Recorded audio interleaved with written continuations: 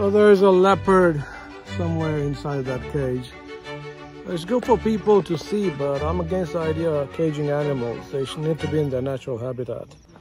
You can't cage a leopard in this, you know, in such a confinement. It's supposed to be out in the wild.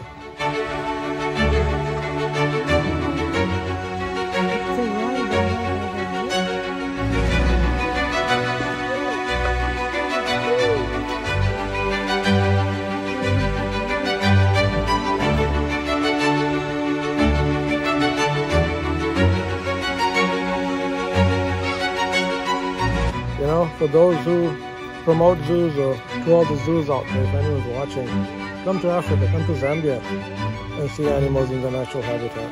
Don't go to zoos. The purpose of this video is not to promote the zoo, but to hopefully let you in on some reality about the issues animals have in confinement.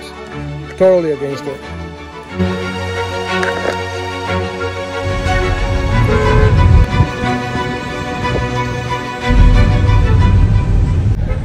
On our way to the Monsoon Palace. This is the palace where the king used to come hunt in the jungles, and that if he was late at night, he used to go to his palace to rest, relax, eat, sleep. So he decided, instead of riding back from the jungle to his other palace, let me just build a palace up here. It's now a historic place, a tourist spot, and a spot we're going to go visit right now. Known for sunsets and great city views. Let's check it out.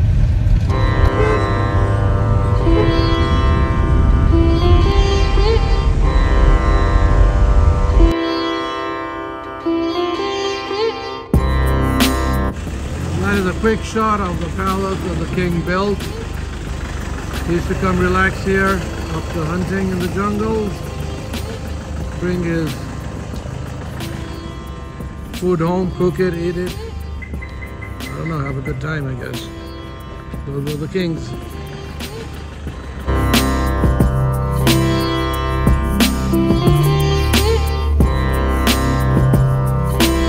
These were real kings back in the day who did things that people should look up to today. They hunted, they ate, built palaces, and lived a legendary life.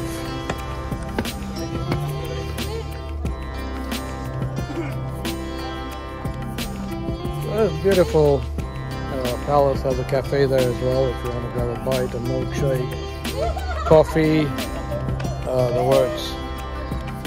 But for me, these